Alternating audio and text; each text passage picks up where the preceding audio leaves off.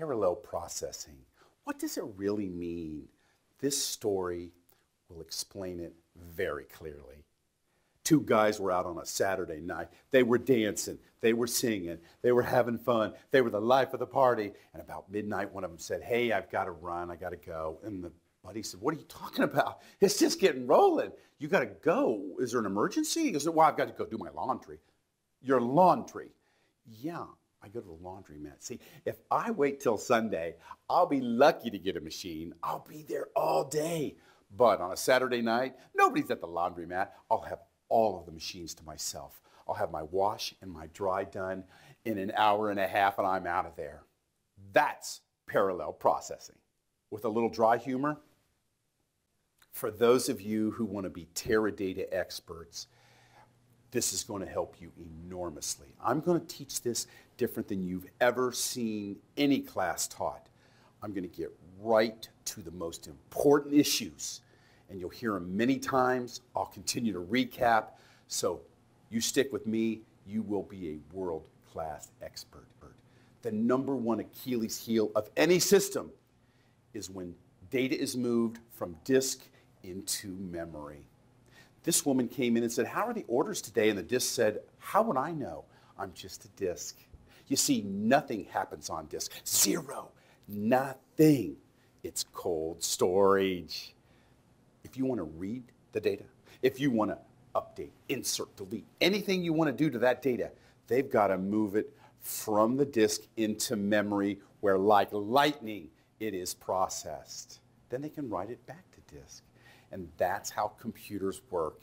And Teradata's come up with some clever ideas for performance tuning that we'll see next.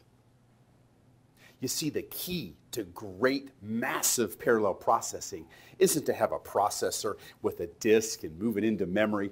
It's to have many processors. They have their own memory. They each have their own disk. And then they split up each table's data across all the processors. So each one of them has their portion of the work to do, and they do it in parallel. And this is how Teradata has been able to dominate the computing world for the past 20 years. Here's your first Teradata term, AMP, Access Module Processor.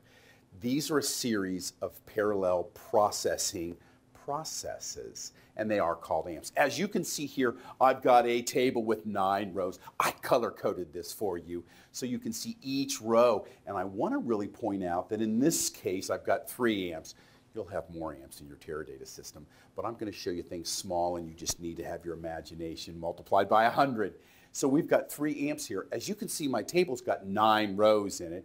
We're going to spread the rows, 3 of them on AMP 1, 3 of them on AMP 2, and 3 of them on AMP 3. And that's the way all tables are spread across all the AMPs every time. You're going to see a lot of fancy pictures on Teradata and the architecture. This is what you need to know. It's got a parsing engine. It's the boss. It's the brains behind everything. It takes the SQL from the user, comes up with a plan, passes that plan over one of 2 binets, binet 0 or binet 1, and then the AMPs get it simultaneously. They do their portion of the work, they return it to the parsing engine over the binet, and the parsing engine gives it back.